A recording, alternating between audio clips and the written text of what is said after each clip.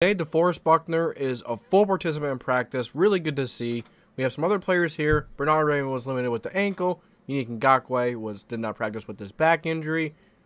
Michael Pittman is still a limited participant with his quad.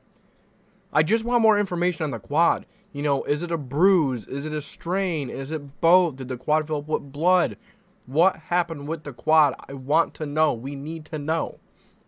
Julian Blackman, Zaire Franklin, both have had a shoulder. Both were full participants yesterday and today. Shaquille Leonard, with his back, he's been full. Last 2 days, he's been full.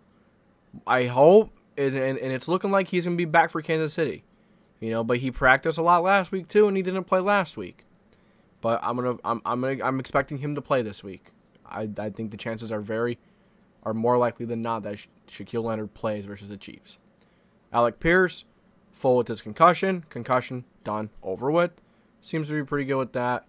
Grover Stewart was full yesterday and today.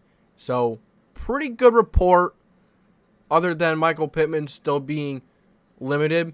I'm not too concerned with Yannick Ngaokue right now because he has not shown me much. He has not shown us much at all. You know, he hasn't made a lot of big plays. He's had a few pressures here and there, but I think Yannick Ngaokue was probably a way overhyped pickup for us. Just the way it seems, you know, Yannick Ngaokue, he's looked good in the Raiders. He looked good at in Baltimore. Jaguars even looked good. He's just not getting it done over here in India. I know it's only 2 weeks in, but haven't seen much. He's not good in the run game. If he has to get through a fullback to maybe get a good play, he doesn't really go through him. He kind of gives up on the play. But yeah, Bernard Raymond is limited. I want to see if he's going to take the starting role. If he is a full participant on Friday and just plays a game, I hope he starts. Never want to see Matt Pryor left tackle again. If I see Matt Pryor at left tackle this week, I'm going to be mad. I know he played a good Jaguars front, but I don't care. I want Ryman out there. I want Bernard Ryman out there over Matt Pryor.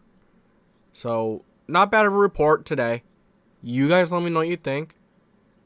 Doesn't seem too bad. Got a lot of people in full. 1 did not practice. 2 were limited.